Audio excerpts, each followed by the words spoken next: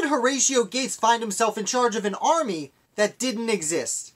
Hi Founder fans, Jason here. Today's founder is Horatio Gates. Now, Horatio Gates had a very large role in the American Revolution, but we're going to focus on just one aspect of his time in the Continental Army today. Gates was appointed a major general very early on in the hostilities, and he went to Boston where he helped Washington with the siege of Boston. And after the British evacuated that city, well, Gates wanted a command of his own. So he marched on down to the Continental Congress and kind of complained enough until they finally said, okay, you know what, you can have a command. And they put him in charge of all American forces in Canada. And off he went to go take control of this army.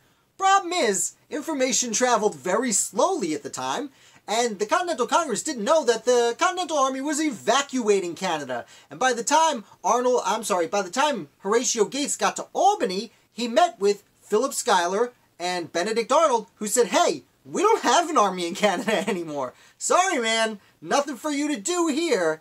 Now, Gates stomped and whined again, and eventually Schuyler, and I'll say, Philip Schuyler was in charge of the Northern Department of the Continental Army, which was New York and most of New Hampshire, Vermont, a good part of Massachusetts, were all under Schuyler's command at this point. So, without an army in Canada, he said, there's nothing for you to do. Eventually, Gates, complained enough where they said, you know what, you can go take charge of Fort Ticonderoga. Because since the British had chased the Continental Army out of Canada, it looked like they were going to be coming down the Hudson River, and they actually would do that. So Gates went, and he took over and fortified Ticonderoga, and played a big part in creating the first Continental Navy on Lake Champlain, although again, Benedict Arnold gets a lot of credit for that also.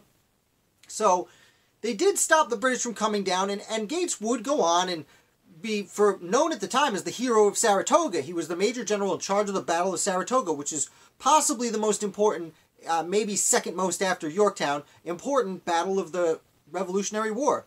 He would also later go on to be the loser at the Battle of Camden, which was a horrible defeat for the Continental Army.